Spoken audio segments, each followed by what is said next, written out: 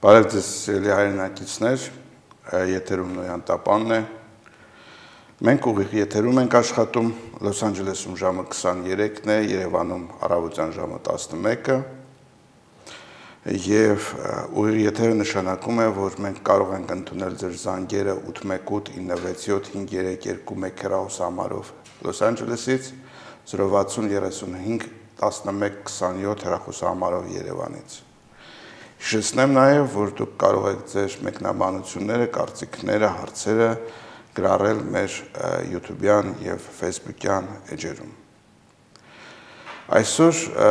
մեր հաղորդումը մի փոքր տարբերվելու է նախորդ հաղորդումներից։ Այսօր մենք տաղավար ենք հրավիրել ձեզ քաշ ծանոթ երկու մտավորականի,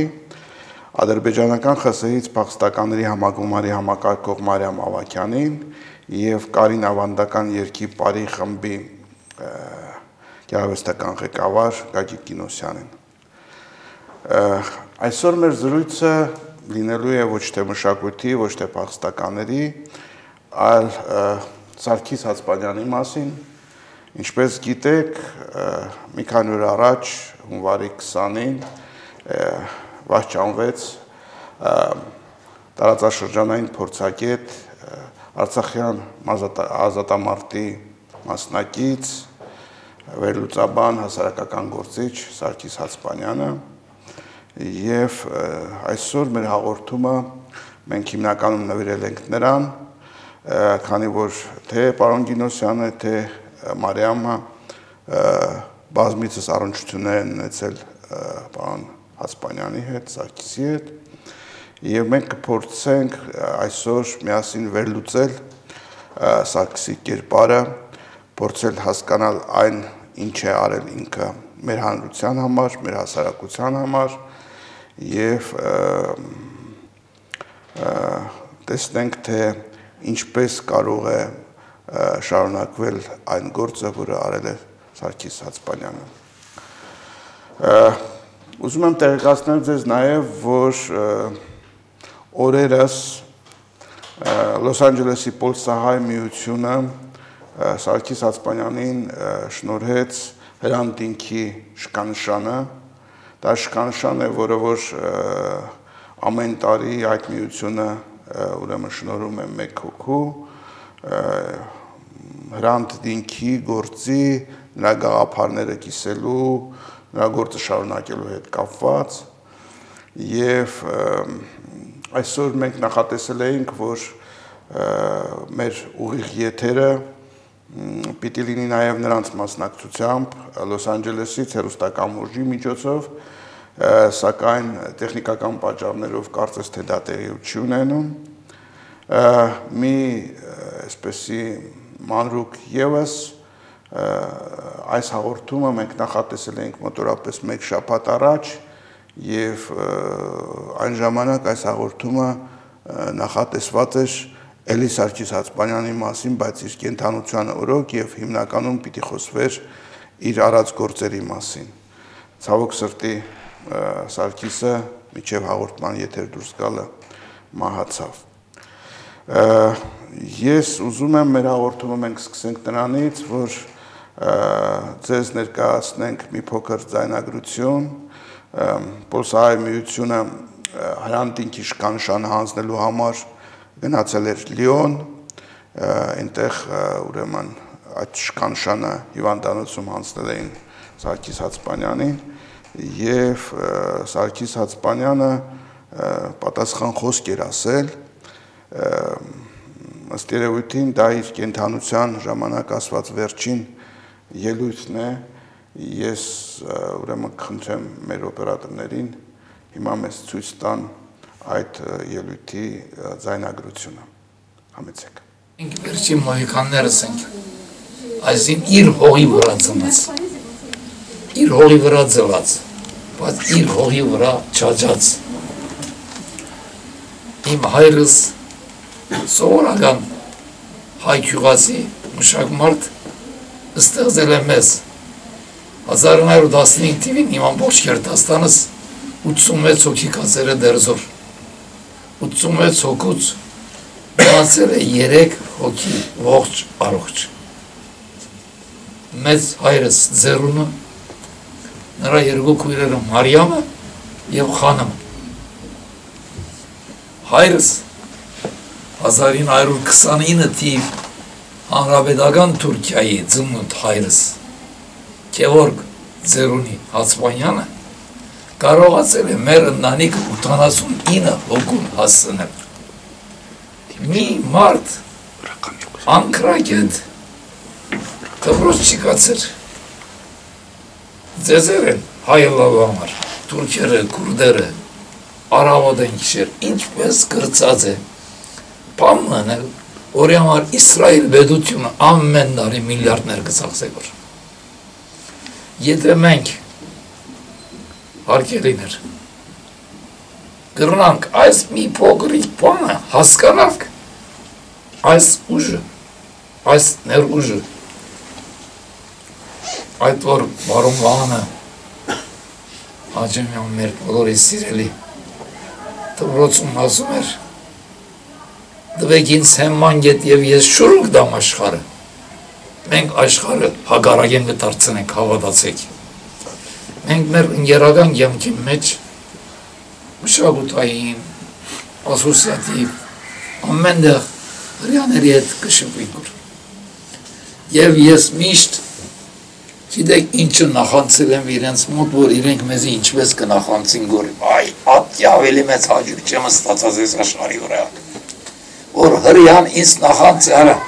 31 Սորբոնի համալսարանի մեջ ուսանող և 26 հրյակեզի նախանցի 24 ժամ,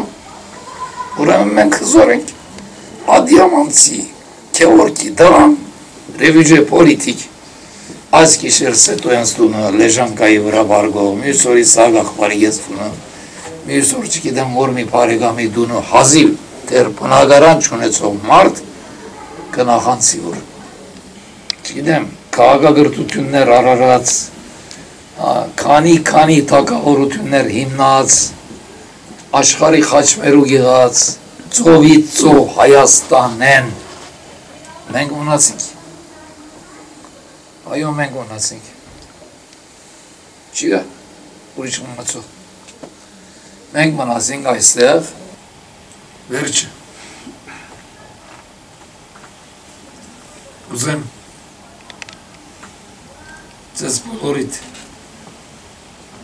ասել մեկ կարևոր բան, մարդ գրնա առանց հասցեալվիր, բայց մարդ առանց հոգևոր արժեքների չի գրնար ապնել։ Այդ հոգևոր արժեքներն է, որ պիտի մեզի թեպի վաղը պիտի տանեն։ Նա մեր լեզուն է, որ մենք պիտի խոսենք մեր լեզով, մենք պիտի մեր երեխաները անունները տնենք մեր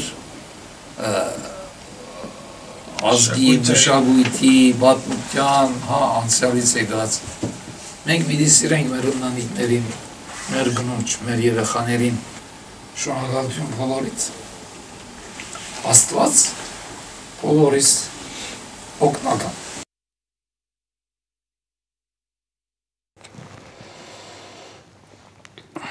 Եվ այսպես, սիրելի բարեկամներ,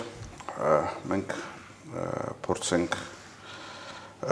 շարունակել մեր հաղորդումը։ Գագիկ, ես կխնդրեի ձեզնից նախ եւ առաջ պատմեիք ձեր ծանոթությունը պարոն Հացմանյանի հետ։ Ինչպես եք ծանոթացել, ես տեղյակ եմ, որ դուք Արցախյան ազատամարտի ժամանակ եղել եք նույն ջոկատում, նույն հրամանատարության ներքո։ Ձեր տպավորությունները։ Ես Ալեքսանդր Թամանյան կրծերի միջոցով աշխատում եմ ֆիզիկայի ինստիտուտում, սովորեցի հակատանկային զենքերի կիրառություն եւ արդեն պիտի մեկնենք Արցախ Թամանյանի հետ, Թամանյանը ծանոթացրեց Սարգիս Ասպանյանի հետ եւ ասաց, որ մեր ջոկատ նոր տղա են բերում եւ Լեոնիդ Ազգալյանի ազատագրական բանակում Թամանյանը փոքրիկ X ջոկատ էր կազմել եւ շատ տարբեր նաև Քարվաճարի ազատագրման ժամանակ Հացմանյանի ներկայությունը եղել է։ Ինքը հիմնականում նկարանումներով էր զբաղված, բայց կարծում եմ դա առավել վտանգավոր է, երբ որ կռվի դաշտում զենք չկա ձեռքիդ, այլ տեսախցիկն է։ Եվ ազատագրական բանակի ամբողջ արխիվը, տեսանյութերը եւ այլն հիմնականում գտնվում էր իր մոտ։ Եվ վերջին տարիներին պատահական այդպես ինձանից գունավոր նկարել էր գտել 93 թվականի, այսինքն ամբողջ այդ նյութերը հատկապես Լեոնիդ Ազգալյանի հետ կապված ամբողջը պահվում էր իր մոտ եւ կարող եմ ասել, որ բավականին շատ թեժ կետերում եւ բավականին թեժ ժամանակներում Լեոնիդի կողքին նկարանել էր բոլոր այն տեսանյութերը, վստահաբար ինքը միակը չէր, բայց մեծ մասամբ Լեոնիդից պահպանված կադրերը Սարգիս Ասպանյանի նաեւ տեսախցիկի նյութերն են եւ հաճախ նաեւ դեռ պատերազմի ժամանակ նա այդ նյութերից ֆիլմեր էր կերտում եւ սփյուռքը ոտքի հանելու նաեւ ցուցադրում էր սփյուռքում, որպեսզի սփյուռքը հասկանա թե ինչ թեժ մարտեր են գնում եւ ինչ կարևոր իրադարձություններ են Հայաստանում զարգանում եւ ինչ կարևոր դեպքեր են տեղի ունենում Արցախում, որպեսզի անմասն չմնան, անտարբեր չմնան։ Վստահաբար իր պահվածքով, իր գաղափարներով Լեոնիդի գաղափարներով ոգեշնչված այդ գաղափարները կրող մեկը եւ նաեւ Լեոնիդի թաղման ժամանակ շատ սուր ելույթ ունեցող նաեւ մեր ջոկատի մանչի թաղման ժամանակ բավականին բոցաշունչ ելույթ ունեցող անձնավորությունն է եղել եւ ցավոք սրտի եզակի այն մարդկանցից, որը մինչեւ օրերս խոսում էր, գրում էր եւ բարձրաձայնում էր Լեոնիդի մասին, նաեւ իր առողջության այդ վերջին, այդպես ասենք, հունիսի 21-ին Լեոնիդի զոհվելու 25-ամյակին ինքը կազմակերպեց Գագիկ Մանասյանի հետ համատեղ Առնո Բաբաջանյան համերգասրահում հուշ երեկո Լեոնիդ Ազգալյանին եւ այդտեղ պայմանավորվեցինք, որ 75-ամյա հոբելյանը միասին կանենք, բայց ցավոք սրտի շատ ժամանակ չանցած նա մեկնեց Ֆրանսիա, որպեսի բուժվեր եւ հետաքրքիր էր, որ ասում էր մարդ չիմանա, դեռ թող փակ մնա, որպեսի մարդիկ չընկճվեն, ես կվերադառնամ, ես կառողջանամ եւ դեռ վճռականությունը պայքարելու եւ որ ժամանակ անց խոսեցինք, ասեց հաղթահարել եմ եւ այլն, բայց պարզվեց, որ այդ ընդամենը ժամանակավոր ինչ-որ բան էր։ Շատ կրակոտ մարդ էր, շատ ամենտեղ կարծես թե հասնող, ամեն մեկի կողքի եղած, փորձում էր բոլորից ինչ-որ կադրեր պահպանել, որպեսզի այդ ամբողջ պատմությունը ջոկատի հատկապես մասնավորաբար հիմնական ջոկատի, նաեւ Արցախյան ազատամարտի շատ ցավալի է հաշվի առնելով նրա նաեւ քաղաքացիական ակտիվությունը 2008 թվականին ցույցերի մասնակցությունը իհարկե շատ նաեւ բարդ բնավորության տեր մարդ էր, երբեմն նաեւ գաղափարական բանավեճեր էինք ունենում, մոտեցումների տարբերություն եւ այլն, բայց այնուամենայնիվ չկար մի հարց, որտեղ ինքը пассив լիներ, չկար մի ոլորտ, որտեղ ինքը իր տեսակետը չունենար, պայքարի մեջ չմտներ, նույնիսկ պիտի ասեմ, որ ցավոք սրտի 20 տարի Լեոնիդի զոհվելուց հետո անգամ գիրք չկար Լեոնիդ Ազգալյանի մասին։ Եվ իմ հորդորները հանրապետության իշխանություններին եւ ինչ որ ֆինանսական մասնակցությունից հետո Սարգիսը անմիջապես գտավ Տիկին Գոհարին Մարտիկյան եւ առաջի գիրքը նաեւ Նոյյան Տապանը տպագրեց այդ ամբողջը եւ առաջի գիրքը ամբողջական Լեոնիդ Ազգալյանի մասին դրվեց Հայ ընթերցողի սեղանին, որտեղ Լեոնիդ Ազգալյանը հիմնականում շատ չբացահայտված կերպար է հայոց աշխարհի համար եւ զարհուրելի, որ մինչեւ օրս անհասկանալի գործարարներ ստանում են Հայաստանի Հանրապետության հերոսի կոչումներ, բայց ոչ 27 բնակավայր եւ 300-ից ավելի հայ զինվոր դաստիարակող, հայ սպա դաստիարակող անձը։ Ցավալի է Սարգիսի կորուստը, որովհետև նրա ամբողջ տեսակը նաև շատ հաճախ մեզ հանգիստ չէր թողնում ապրելու եւ իր տեսակը մեր մեջ նույնպես ընդվզում եւ պատասխանատվություններ արտնասնում եւ մեզ նույնպես այդպես լավ իմաստով սադրում էր նորից քաղաքացիական ակտիվության, հասարակական գործունեության եւ Թամանյանի մասին եւ Լեոնիդ Ազգալյանի մասին կարծում եմ այլևս այդպես հրապարակային բարձր ցայնող մարդ այլևս թերևս չմնաց, ինչի համար շատ ցավալի է։ Ցավալի է, որ նման մարդիկ հեռանում են, այդպես թերթվում է պատմության մի ահռելի հզոր էջ, ցավոք սրտի։ Շատ լավ, եկեք հաղորդումը շարունակենք կարճատև դադարից հետո։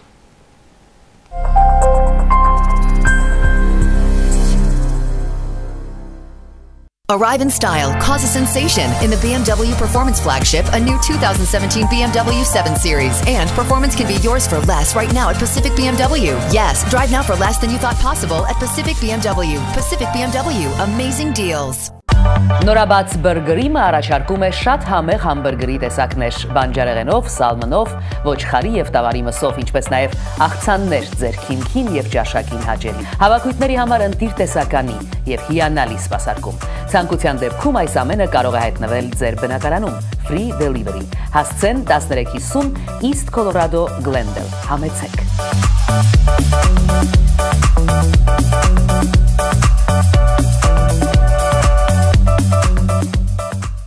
Հիվանդությունը կանխելու եւ բուժելու լավագույն միջոցն ու գրավականը նրա մասին ճշգրիտ պատկեր ունենալն է։ Ժամանակակից տեխնոլոգիաներին համապատասխան նորագույն սարքավորումներով Glenox Imaging Professional ախտորոշման կենտրոնում վկայագրված մասնագետների կողմից կատարվում են X-ray, bone density, CAT scan, ultrasound, MRI հետազոտությունները։ Քննության պատասխանները փոխանցվում են բժիշկին հաջորդ իսկ օրը։ Կենտրոնում ընդունվում են բոլոր ապահովագրությունները, հիվանդներին տրամադրվում է անվճար փոխադրամիջոց։ Glenox Imaging Professionals, լիարժեք հետազոտում, ստույգ պատկեր։ Եկեք միասին վայելենք American Nation Tour-ի ուրախ եւ հաճելի ճանապարհորդությունները դեպի բոլոր տեսանելի վայրերը։ Ունենք նաեւ Casino-ի Oregon trip-ներ դեպի Morongo, Fantasy Springs, Chumash եւ այլն։ American Nation Tour-ը առաջարկում է 3 եւ 4 օրյա trip-ներ դեպի Hot Springs, Las Vegas, Laughlin եւ Grand Canyon։ Հավելյալ տեղեկությունների համար զանգահարել 818 504 8522 համարով։ We all feel young and beautiful on the inside, and we all deserve to see our beauty on the outside. At Stepanian Surgical Arts Center, board-certified surgeon Dr. Stepanian and the entire staff will give you the utmost attention and care. All your aesthetic needs will be addressed, ranging from Botox and Juvederm to rhinoplasty and facelift. Stepanian Surgical Arts Center is a state-of-the-art facility for surgical and non-surgical procedures. Trust your face to a doctor with more than 10 years of experience in facial surgeries.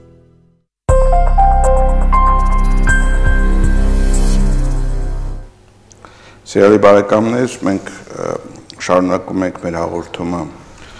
Սարգիս Հացպանյանի մասին, հիշեցնեմ, որ մենք ուղիղ եթերում ենք եւ մեզ կարելի է Լոս Անջելեսից զանգահարել 818-976-5321 հեռախոսահամարով, Երևանից զանգահարել 060-3527 հեռախոսահամարով, կարելի է ձեր մեկնաբանություններն ու հարցերը թողնել մեր Facebook-յան եւ YouTube-յան էջում։ Իսկ մենք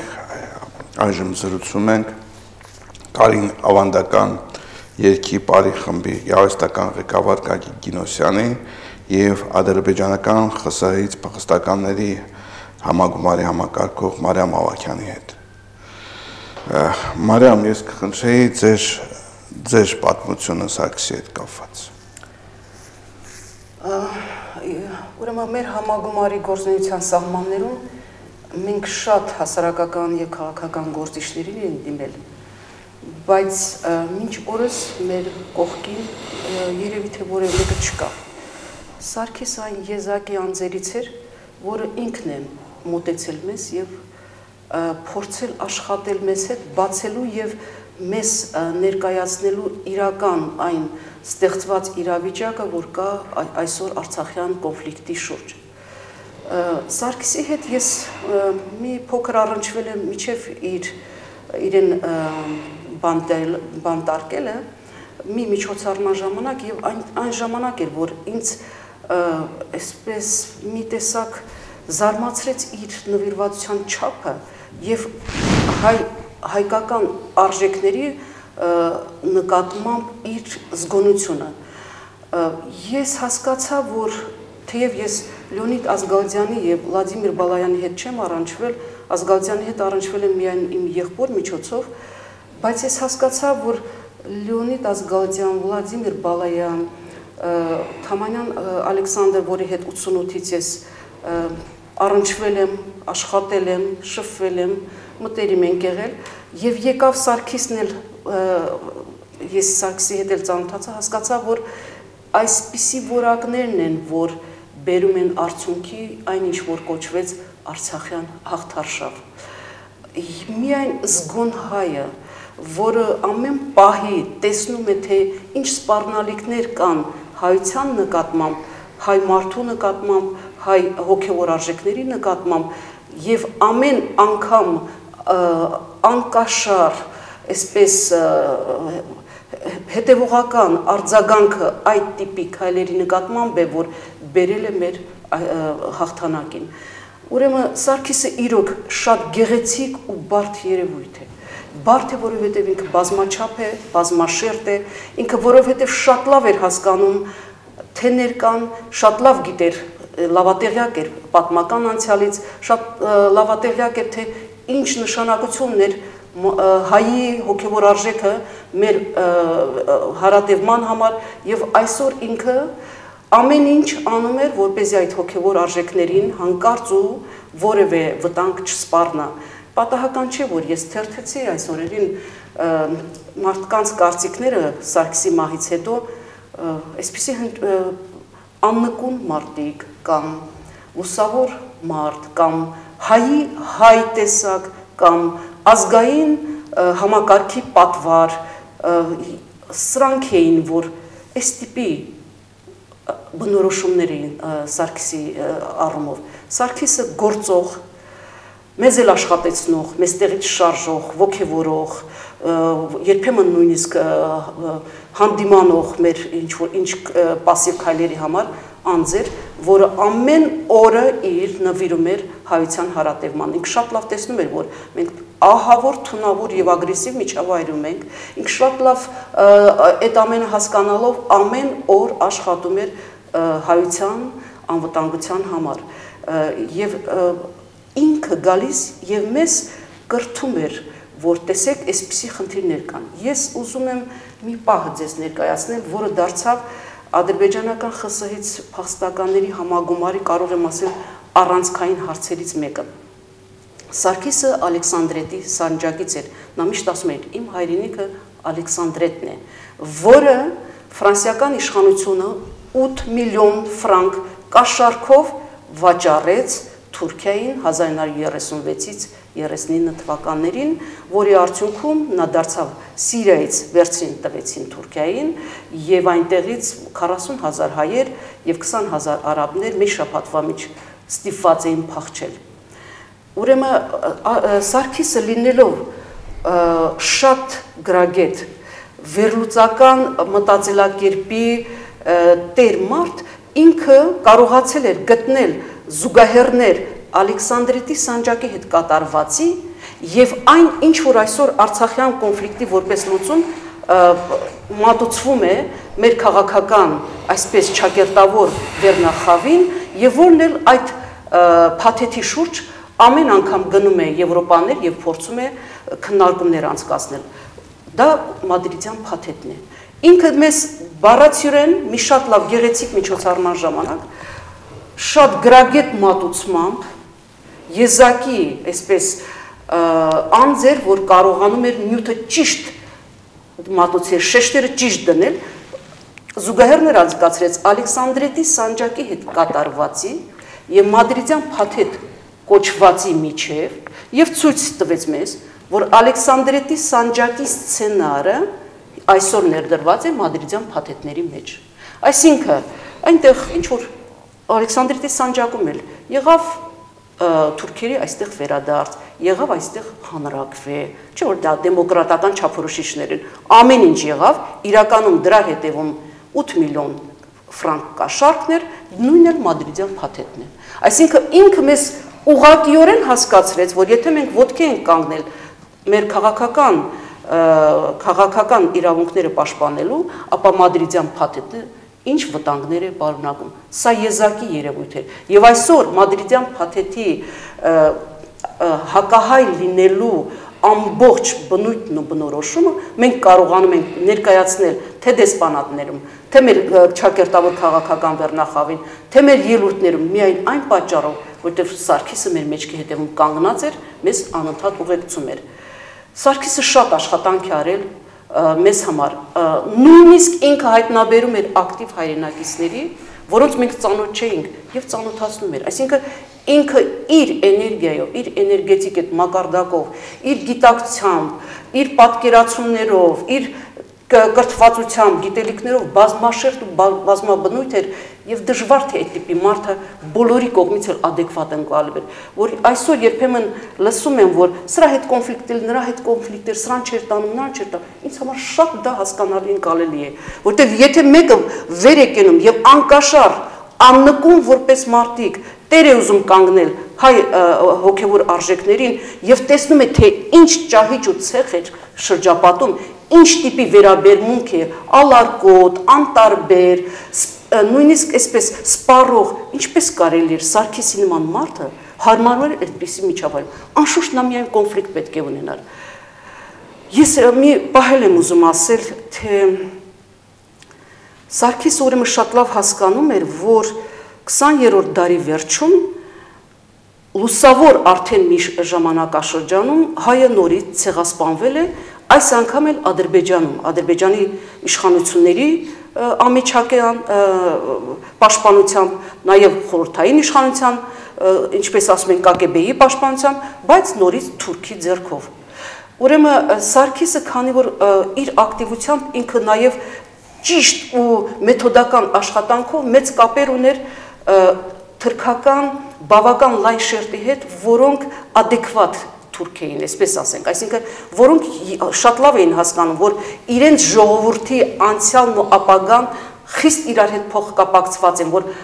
անցյալին չեն կարող մեջքով կանգնել, որ անցյալը խանգարելու է ներկային, այսպիսի թուրքերի հետ մեզ ծանոթացնում էր եւ անընդհատ մեզ ստիպում էր, որ մենք ավելի շեշտադրված, ավելի այսպես հստակ խնդիրներ դնենք այդ ազգությամբ թուրք մտավորականների առաջ, հարց բարձրացնենք, թե ինչպես է եղել, որ եղել է այդպիսի ցեղասպանություն եւ այդ թուրք մտավորականը չի խոսում այն մասին, որ Ադրբեջանում եղածը 15 թվի շարունակություն էր, նույն մեթոդներով, նույն ձեռագրով, նույն ոճով։ Սարգիսը այստեղ անողոք էր, նույնիսկ իր թուրք մտավորական ընկերների նկատմամբ, որ ինչու այս հարցը մինչև հիմա դուք չեք բարձրացրել, ինչպես եք սրա մասին լռել ու շրջանցել։ Մենք նման հայ մտավորական, նման հայ հասարակական քաղաքական գործիչ Հայաստանի շրջանակներում 1-2 հոգի ունենք, ել չունենք այդպիսի մարդ։ Այսինքն Սարգիսի աջակցությունը մեր համագումարին, ես չգիտեմ ինչպես չափել, ինչպես ասել, անverջ ու անverջ էր։ Ընդ որում ինքը մեկ էլ տեսնում էի, ինչ որ մի թեմա է վերցրել ու ասում էր, այստեղ ձեր խնդիրը կա, այս խնդիրը կա եւ դուք այս խնդիրը այսպես պետք է վերցանեք, այսպես պետք է ներկայացնեք եւ այսպես պետք է պահանջեք։ Ու բազմաթիվ են նաև մեզ հետ համատեղ մամուլասուլիսներ կամ մեզ հետ հանդիպումներ եւ քննարկումներ, այսինքն ինքը իր համար խնդիր էր դարձրել նաև ադրբեջանական ԽՍՀ-ից փախստականների քաղաքական իրավունքների պաշտպանության հարցը, ոչ մեկը նրա վրա այդ հարցը չէր բարդել, ինքը ուղղակի տեսնում էր հայության անվտանգության համակարգը ամբողջությամբ եւ այդ համակարգի կարևոր օղակներից մեկը ինքը տեսնում էր ադրբեջանական ԽՍՀ-ից հայ փախստականների խնդիրը։ Դա էր իր նվիրվածությունը այստեղ էր արտահայտվում, որ նորից ինքը լինելով իրոք զգոն մարտիկ, այստեղ էլ ինքը նետվեց եւ ամեն ինչ անում էր մեզ աջակցելու համար։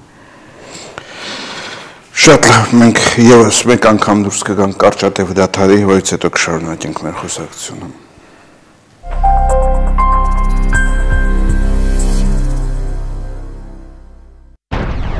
Ուշադրություն, United Shipping Group հզոր հաստատությունը նոր տարվա առիթով հայտարարում է մեծ չափի արկղերի կրկնակի զեղչեր։ 3 XL չափի արկղը 49.99, 4 XL 59.99, 5 XL 69.99, Jumbo Box 89.99։ Շարունակում են նախկին զեղչերը։ Տանից տեղափոխումը անվճար, Հայաստանում առաքումը անվճար։ Օդանավով փաունդը 3.99, կստանան 5-ից 7 օրում։ Հեռախոսակարտերը վաճառվում են 3.99։ Այսօրվանից ուղարկեք ձեր նոր տարվա նվերները։ Մենք հզոր ենք միասին։ Բժիշկ ուրոլոգ Արմեն Պողոսյանը համայնքում ճանաչված բժիշկ Շահեն Պողոսյանի որդին ավարտել է Բոստոնի բժշկական համալսարանը եւ ունի միզաբանության հիվանդությունների բուժման մեծ փորձ։ Վերջին 7 տարիներին աշխատելով եւ ձեռք բերելով մասնագիտական որակավորում, այժմ սեփական կլինիկայում Պողոսյաններն առաջարկում են բարձրակարգ ծառայություններ միզաբանության հիվանդությունների ախտորոշման կանխարգելման եւ բուժման բնագավառում։ Միզաքարային եւ միզասեռական համակարգի հիվանդություններ, պրոստատ, կանացի միզաթուլություն, տղամարդկանց անպտղություն եւ այլն։ Կիրառվում են բուժման վիրահատական եւ թերապևտիկ մեթոդներ։ Կլինիկան գտնվում է Գլենդել քաղաքում։ Հասցեն 1030 South Glendale Avenue, Suite 401։ Ժամադրության համար հեռաձայնեք 818 507 4340 հեռախոսահամարով։ Ձեր բիզնեսին անհրաժեշտ են որակյալ հեռախոսակապ, արագ ինտերնետ եւ ցածր վճարումներ, զանգահարեք Connect to Communications։ Կրճատեք ձեր ամսական վճարումները 50%-ով։ Կրկնապատկեք ինտերնետի արագությունը եւ ստացեք ամենաբարձր որակի սպասարկում։ Առանց ավնորդ սարքավորումների, պահպանելով ձեր նույն հեռախոսահամարները, կարող եք ունենալ IVR, այսինքն ներքին հեռախոսային համակարգ։ Միջբաժանմունքային փոխանցումներ, hold music, voicemail եւ այլն։ Connect to Communications, արագ եւ որակյալ կապ աշխարհի հետ։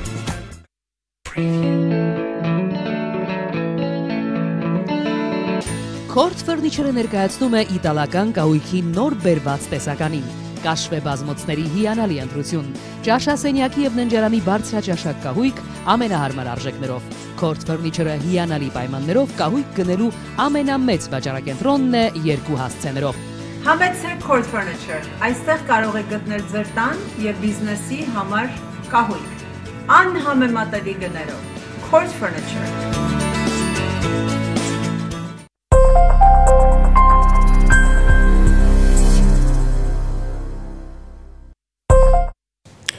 Սիրելի բարեկամներ, եթերում Նոյյան Տապանն է։ Մենք ուղիղ եթերում զրուցում ենք ադրբեջանական ԽՍՀ-ից փախստականների համագումարի համակարգող Մարիամ Ավագյանի եւ Կարին ավանդական երգի պարի խմբի գեղարվեստական ղեկավար Գագիկ Գինոսյանի հետ։ Մեր զրույցը այսօր Սարգիս Հասպանյանի մասին է, որը որ իր մահկանացուն կնգեց 55 տարեկան հասակում։ Հիշեցնեմ մեր հեռուստադիտողներին, որ մեզ կարելի է զանգահարել 818 967 5321 հեռախոսահամարով Լոս Անջելեսից եւ 060 35 11 27 հեռախոսահամարով Երևանից։ Մենք արդեն զանգեր ունենք, ես խնդրեմ փորձենք ընդունել հեռախոսազանգեր։ Բարև ձեզ, դուք եթերում եք, լսում ենք ձեզ։ Կներեք հաղորդումը տարեք ծառավստը, թե հաղորդումը կդրվեց եւ կինը մի հատ մի բաներ գասեր ավելացնել այդ տես կդրեցին տայնը չլսելի պոստպատ։ Ձեր ձայնը կտրտվեց, ճիշտ ասած չհասկացա, ինչ եք ասում, կրկնեք խնդրեմ։ Նոր կինը խոսում էր, ասեց Սարգսյանը մի բան է ավելացնել ու տայնը տես կդրեցին ու միջևան նոր բացած այնը։ Հա, շատ լավ։ Մարիամ, ձեր խոսքի կեսը չի լսվել ըստ երևույթին եթերում, ես կխնդրեմ հետո շարունակեք, շնորհակալություն զանգի համար։ Ըստ երևույթին այն մասն էր, որ դուք խոսում էիք Մադրիդյան սկզբունքների մասին Սարգիս Հասպանյանի ներդրման մասին ձեր ուրեմն կազմակերպության գաղափարական մասում, բայց մենք փորձենք եւս մեկ հեռախոսազանգ ընդունել։ Բարև ձեզ, դուք եթերում եք։ Բարև ձեզ։ Այո, լսում ենք ձեզ, բարև։ Այո։ Ուրեմն բարև Տիգրան Թույլտվեք, որ իսկապես ես իմ սրդակին երախտագիտությունս հայտնեմ, որ այսօր դուք կարողանում եք այս փառավոր մարդուն գոլուստը այսպես միջոցով հայային լայն զանգվածներին սեփականությունը դարձնել եւ նույնպես երախտաբար դեմ ծեր հյուրերից, ինչպես գիտեք, բազմաթիվ անդամներ հազարավանոր որ բարոն Գագիկի երկու անգամ չկարողացա հետը խոսալ, որուն այդքան կնահատում էի, իսկապես որ շատ շնորհակալ եմ, որ ճիշտ մարդոց երևի բերել եք, որ կարողանան ճիշտ բնույթակրել Սարգիսին։ Շաբաթ օրը ես գնացել էի Պոլսահայ միություն, որ այդ Սարգիսը պետք է կար եւ այդ Պոլսահայ միության բալասխանադուներից պարոն Ավետիքյանին պիտի խնդրեի, որ ինձ Սարգիսին անձնապես ծանոթացնի։ Ես Սարգիսին ծանոթացել էի YouTube-ով միայն եւ արդեն այսպես ասած հարազատ ոնց որ մոդելին մարդու ոնց որ 1000 տարի մենք միասին ապրած ենք իր հետ քաղաքական եւ ամեն ցևի իր թլվածքը բայց բարոն Ավետիքյանը ասեց որ Սարգիս չկա արդեն մենք փաթեվեցինք եւ անգախ ինձանից բերանիցս թրավ Երանի ես իր դեղը ներնեի որովհետեւ ինքը մեր ազգին թե շատ տալիք ուներ եւ իր դեսագի բահանջքը Հայաստանում որպես մերան շատ կարևոր էր այս քոշ մտնոլորտում հատկապես այս սասնաձևերի խայտարարություններից պատական բաներից հետո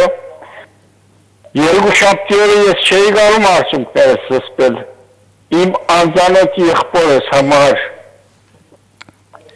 որը հորս մորս չէր բադարել մահվանը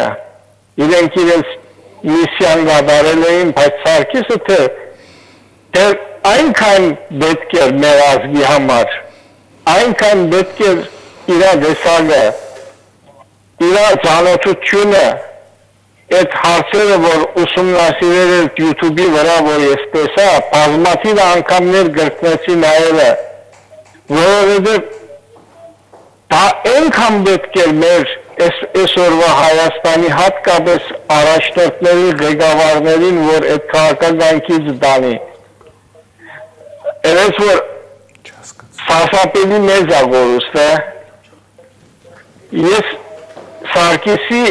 ասելով արդեն բարոն Ասկարյանին, բարոն Գագիկին, մյուսներին արդեն իր ասածը օրենքի պես էր դրանց մասին, իսկ ինձ համար հեշտ չէր մի մարդու վրա այդքան միանգամից կրեդիտ տալը, ես այդ մարդոց ցեզնի չէի ճանաչում, բայց որ քանի որ Սարգիսը ինձ համար ավելի հասկանալի էր, ավելի այսպես ասած արդեն վստահությունը շահած էր, որ արդեն դարձել էր էթալոն։ Ինչ ասելով քիչ է, բայց ուզում եմ ասեմ, Սարգիսը ինչպես Սարգիս էր դարձել, արմատները որտեղից էր գալիս, Քրետենինդորից ես եմ գալիս ոչ շատ հեռու, իրա թզվածքը ինչպես էր ստացվել, նա գնացել էր հբարդ հայի դեսագը, Սորբոնում սովորելուց փոխանակ հիանար, ծուրվեր, ստրգանար օդարների ազդեցության դակ, ընդհանրակը ինքը կարողացել էր իրա ուսուցիչներից, իրա աբուբաբերից, սովորածները իրեն համեմատելով օդարների հետ ավելի հբարդ հայ էր դարձել, բայց նրանով ինքը զինվել էր ուրիշ առավելություններով, ավելի մեծ առավելություններով, ինչպես Մոնտեն էր, օդարության մեջ մենք մեր արժեքը ավելի լավ ենք իմանում և համեմատվում ենք, հբարդանում ենք օդարների հբարդությանը հետ, օդարների ոչ ըստրգությանը հետ, մեր մեջի ըստրգությունը, ինչպես որ հիմա շատերի մեջ կա նյութաբաշխությունը, ես մարդը վերջին շունչում, ինչպես հիմա ծեր հերուստահալիքով դեսա, հոգեգան արժեքների մասին է խոսում, վերջին շունչով հայրենիքի հայրենասիրության մասին է խոսում։ Սա երևակայել պետք է, որ մեր այսօրվա նազիր վեզիրները, չոչերը, չիդես ինչեր հետ նյութաբաշտ, բարոյա լքված, անբարոյական մարդոց անշուշտ թե անհանգստություն բդի պատճառեր, անշուշտ թե դա իրենց դարբերությունը կոնտրաստը այնպիսի ջեշիչ պիտի լիներ դրանց վրան, անշուշտ թե չդի հանդուրժեն Սարգիսին, Սարգիսների նմաններին, փառք իրեն, փառք Հասպանյանին, ինչպես կարելի է ավելի լավ խոսալ մի անձանոց եղբորը մասին, որն վերջին առիթներ գործվեցավ, թե չեմ կարողանում ասեմ ինչ մի բան էլ ուզում էի կարևոր իր ասածներից, որ այդ բոլոր մասոնականությանը եւ թուրքերի իր թրքակիցությունը իր եվրոպաներին ճանաչելու իր այդ կարողությունը դրանց աներևակայելի անհրաժեշտություն էր այսօր, դա եկել 100-ամյա ինքը գենթանի պատմություն էր բերել, որպեսզի ճիշտ ուղի վրա դներ մեր ժողովրդին, մեր հատկապես քաղաքական ղեկավարներին, հիմա դիգի Մարիամը որ բացատրեց, որ Սարգիսը ինչպիսի իր վրան ազդեցություն է գործել, բարոն Գինոսյանը։ Հիմա ես հասկացա իրենք ինչպիսի բախտավոր մարդիկներ են եղել, Ասկազյանի հետ, Սարգիսի հետ, ցես հետ, բոլորը մի դարձել եք մի հույլ, մի գորիս, որը ինչքան անհրաժեշտ է նաև այսօր շատ շնորհակալ եմ բոլորիցս էլ իր հիշադակը անմար մնա եւ վարագիչ դառնա քալիքսերներին։ Շնորհակալություն զանգի համար։ Մենք փորձենք շարունակել հաղորդումը։ Ես պարզապես ուզում եմ երկու այսպես շտրիխ նշել, որ իր համատարի նման Լեոնիդ Ազգալյանի նման, որը փաստորեն մինչև հիմա որևէ շքանշան չունի Հայաստանի Հանրապետությունից, հերոսի կոչում չունի, Սարգիս Հացպանյանը մինչև այժմ չունի Արցախյան ազատամարտի մասնակցելու որևէ այսպես փաստաթուղթ եւ առաջի անգամ ճիշտ ասած այդ խնդրին մենք առնչվեցինք այն ժամանակ, երբ Սարգիսը նստած էր բանտում, դա եւս առանձին պատմություն է, երևի այդ հոդվածով Հայաստանի Հանրապետությունում որևէ մեկը նստած չկա, ես շեղվում եմ մի փոքր, չնայած խնդրեի, որ մեր բանախոսները ներկայացնեն այդ պատմությունը, թե ինչու Սարգիս Հացպանյանը նստեց Հայաստանի Հանրապետության բանտ, այդ ինչ հոդված է, որ կոչվում է սուտ մատնություն, եւ թե ինչպես կարելի է սուտ մատնություն անել հրապարակելով մամուլում հոդված։ Փաստորեն Սարգիս Հացպանյանը միակ մարդն էր Հայաստանի Հանրապետությունում, որ նստել է նմանատիպ հոդվածով, այսինքն թերթում հոդված տպագրելու համար։ Բայց սա հարցի մի կողմն է, հարցի մյուս կողմը այն է, որ երբ որ ինքը նստած էր այդ հոդվածով եւ իր ընկերները փորձում էին իր պատիժը մեղմելու համար, իսկ նրան տվել էին 3 տարի, 3 տարի, այո, ավելի քան 3 տարի ժամանակ փորձում էին մեղմել այդ պատիժը, ուրեմն ապավինալով նաև նրան, որ Հացպանյանը ազատամարտիկ է, մասնակցել է ուրեմն Արցախյան ազատամարտիկներին, իսկ ազատամարտիկների նկատմամբ որոշակի ուրեմն համաներման հնարավորություն կար, այդպես էլ չստացվեց, որպեսզի իշխանությունները համաձայնվեն եւ տան նրան ազատամարտի մասնակցի այդ փաստաթուղթը։ Ես ասեմ հիմա, որ այդ փաստաթղթի բացակայությունը խնդիր է դարել նաև այս պահին, որովհետև Սարգսի ցանկությունն էր, որպեսզի իրեն ղարկավորեն երաբլուրում,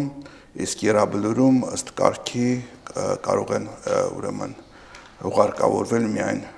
Արցախյան ազատամարտի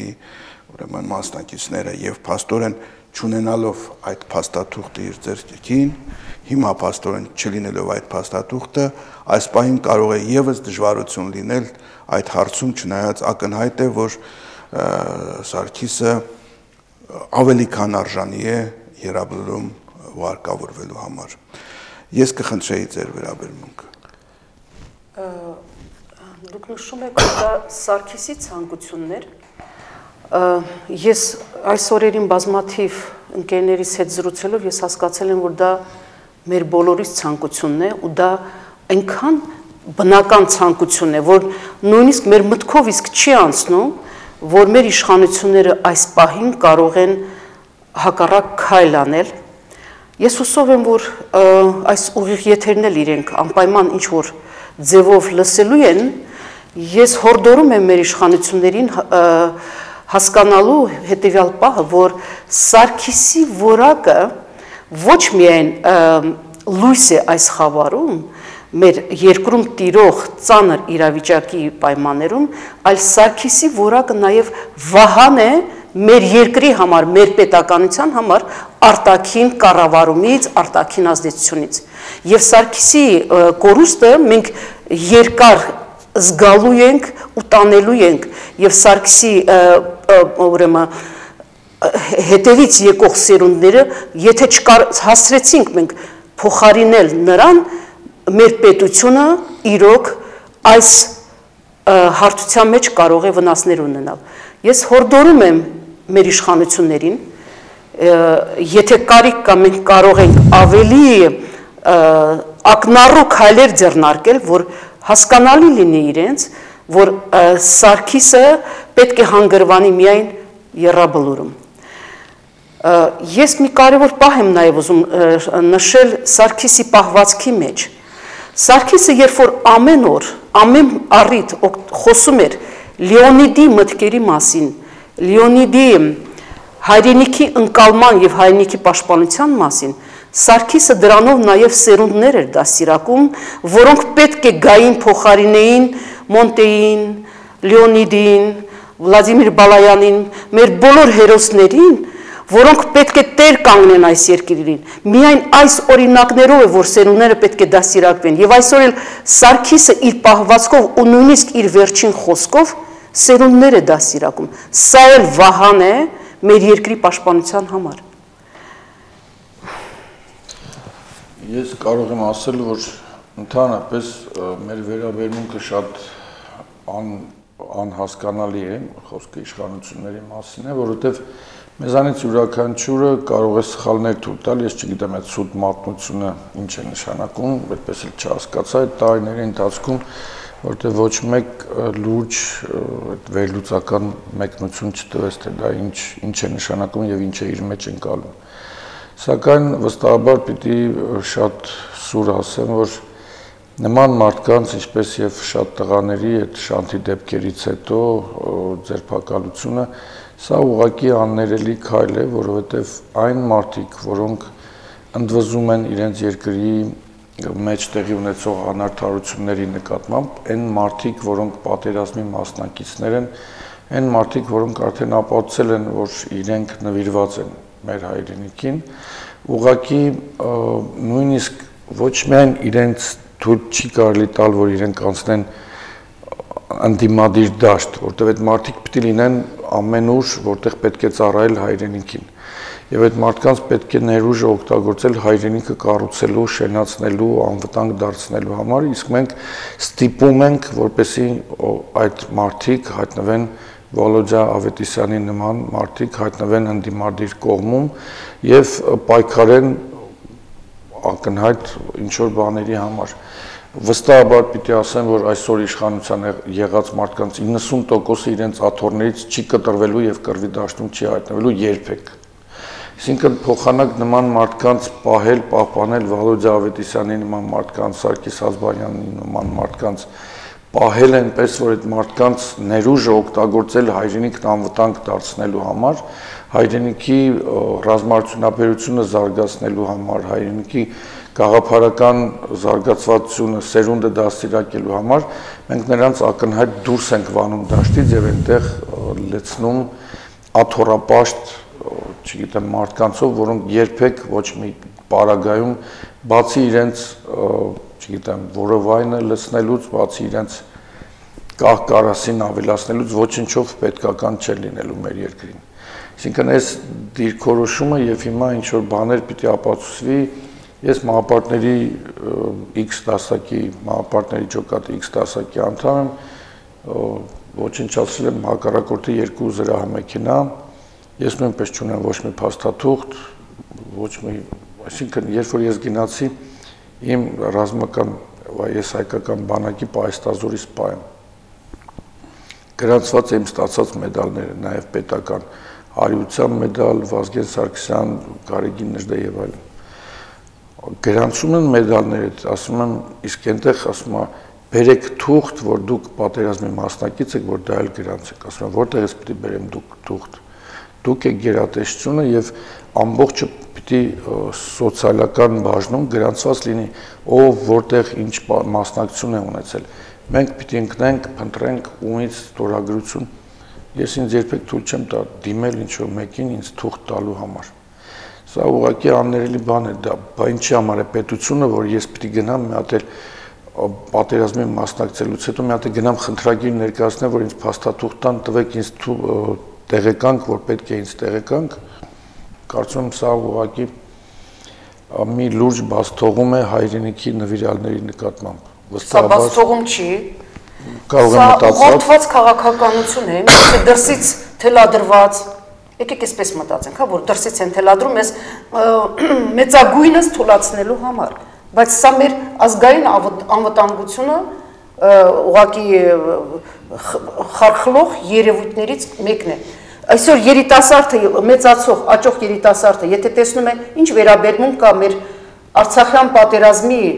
այսպես ասեմ, առանցքային մարտիկների նկատմամբ, վաղը մեր վիճակը ոնց կարող է լինել, անշուշտ որ մի բան էլ ասեմ, հայի հայ տեսակը չի սպասել իշխանությունները ինչպես են ու ոնց են վերաբերվում։ Նա միևնույն է ոտքի է կանգնում իր հայրենիքը պաշտպանելու համար, որտեղ նրա ամեն մի բջջի մեջ իր պատմական հայրենիքի սերն է, ցավն է, կորուստն է եւ նրա ապագան է։ Այնպես որ իշխանությունները կգնան, լվացվեն, թե միտեղ ցեխի նման կանգ կառնեն, կարևոր չի։ Հայ տեսակը մնում է իր վեհության վրա, մնում է աննկուն, ինչպես որ մեր Սարգիսներ։ Կարող եմ ասել, որ պարտված Ադրբեջանը 100-ից ավել հերոսներ ունի, Հայաստանը վերջերս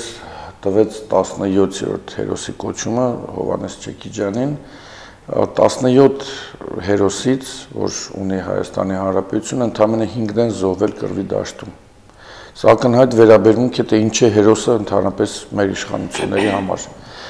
Կարելի է հայրենիքի մատուցած ծառայության համար, չգիտեմ ինչ մեդալ ասել, կարելի է հորինել,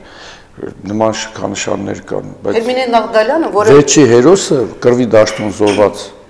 մարդ, որ ստացել է հերոսի կոչում, եղել է 96 թվականին։ 96 թվականից հետո որևէ պատերազմի մասնակից մարդ չի ստացել հերոսի կոչում։ 22 տարի։ Այսինքն սա վերաբերմունք է։ Քյարամ Սլոյանի գլխով ֆուտբոլ խաղացող ադրբեջանցին ստանում է հերոսի կոչում, բայց Քյարամ Սլոյանը չի ստանում հերոսի կոչում։ Ադամ Սահակյանի աչքերը հանող, կուրացնող մարդը ստանում է հերոսի կոչում, Ադամ Սահակյանը կամ Արմենակ Ուրֆանյանը, սա ակնհայտ վերաբերմունք է, մենք ոնց ենք վերաբերում մեր զինվորին, նահատակ մարտիրոսացած հերոսին, ոնց ենք վերաբերվում եւ ոնց են վերաբերվում իրենց Սաֆարովներին եւ այդ օտարի գլխով ֆուտբոլ խաղացող